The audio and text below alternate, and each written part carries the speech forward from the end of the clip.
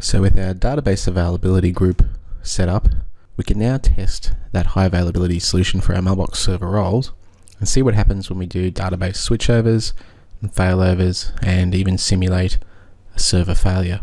So first of all, let's have a look at the health of our database copies. So from PowerShell, we can run get mailbox database copy status with an asterisk, and we'll see all of those mailbox database copies and their status at the moment. So currently DB1, DB2 and the archive DB are mounted on EBC EX1, and the copies are healthy on EBC EX2, and we've also got healthy content indexes. Now when I first set up these database replicas, those content indexes were failed. I've just left my servers for a little while and it's basically sorted itself out.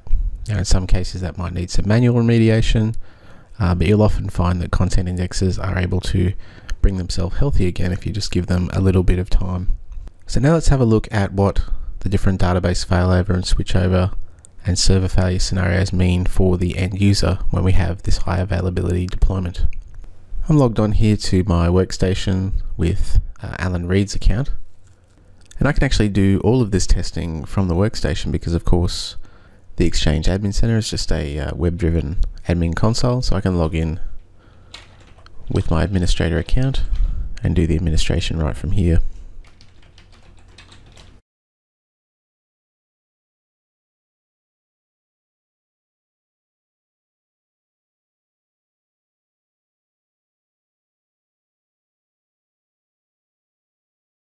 So we'll just go down to the servers section and then into databases. There's our database copies. And it'd probably be helpful to know which database Alan Reed is actually located on. So I'll go back to recipients. We'll just have a quick look at the properties of Alan's mailbox. Here in the general section, we'll just expand more options there. We can see he's on DB1.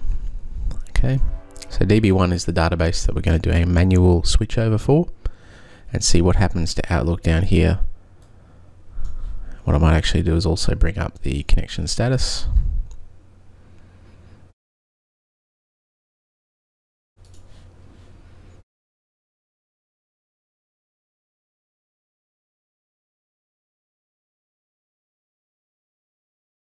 So what we're looking out for is any serious period of disconnection or perhaps a dialog box that pops up with an error. That would be an example of something that is not a good user experience.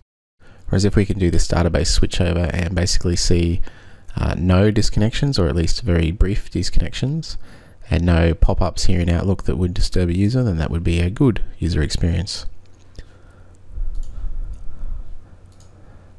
So select DB1.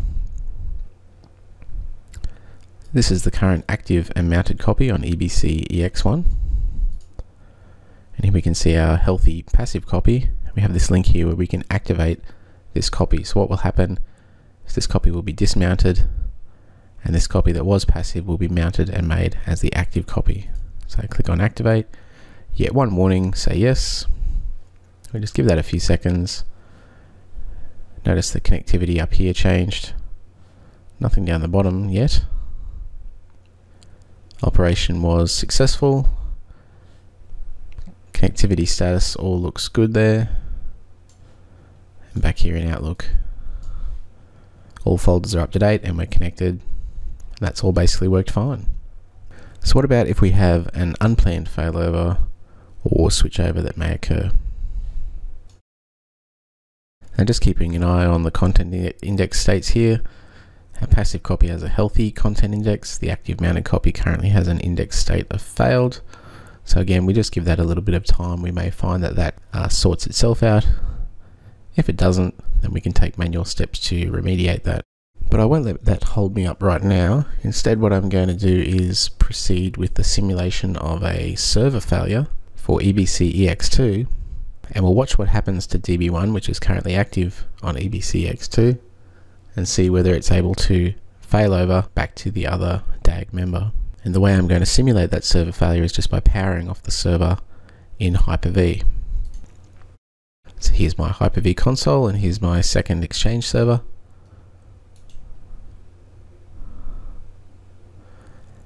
and I'm simply going to turn it off.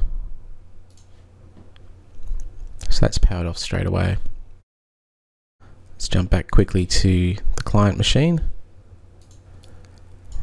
We see some connection status changes there. Remember that the server is also a client access server, so it's possible that the Outlook client was actually connected to that server for client access connectivity as well, which means that our DNS round robin solution is going to come into play here with the client access server connectivity also failing over to the other available server.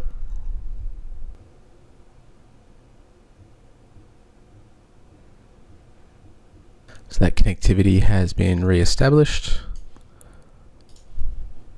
Our Outlook status, all folders are up to date and we are connected.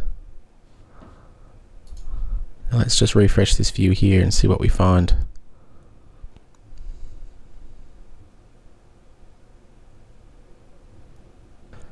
So the database copy is active and mounted on EBC EX1, so it has failed over to EBC EX1.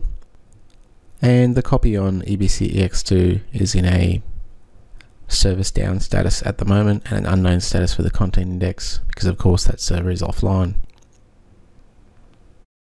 So it looks like that has worked pretty well. We're able to do a manual switchover of the database from EBC EX1 to EX2 without any end user experience issues. And we're also able to initiate a failover by causing a server failure on EX2, and the database moved back to EBC EX1 without any issues as well. There was just that brief connectivity pause, very similar to our earlier test for the client access server role, and in fact what likely happened there was that the client was connected to EBC EX2 for client access, and so that server role needed to fail over as well thanks to DNS round robin. So now let's bring our server back online and see what happens to the database copies when that server that failed powers back on again. I'll jump back into my Hyper-V console. Let's power that server back on. And I'll just give that server a few minutes to start up properly, and then we'll check on the status of our database copies. Alright, that server's had enough time to get started, so let's have a look now at the health of our database copies.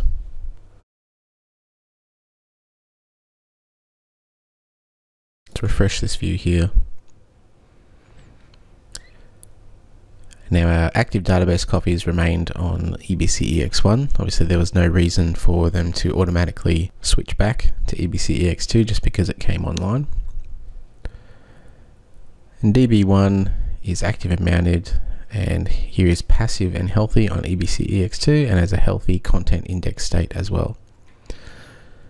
So really that's gone about as well as you can expect it to. We simulated a server failure where it just powered off. The database failed over as you'd want it to, and then when the server came back online, database replication was able to recover on its own, and we now have a passive healthy copy again.